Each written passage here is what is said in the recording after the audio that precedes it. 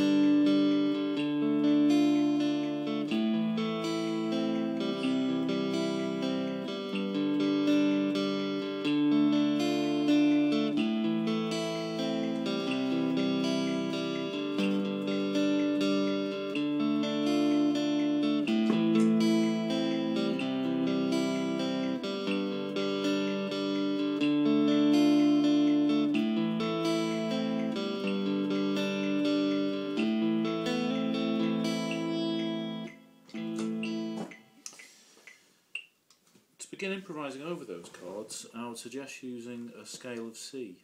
And the scale of C is made up of the notes C, D, E, F, G, A, B, C. I'll play that again.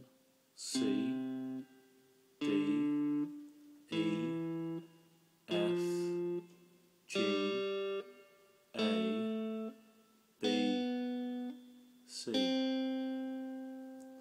Play it backwards. C, B, A, G, F, E, B, C. And the next clip will be a short video where I play that sequence in the background, and I'll improvise on top of that sequence using those notes to give you some ideas as to where to start.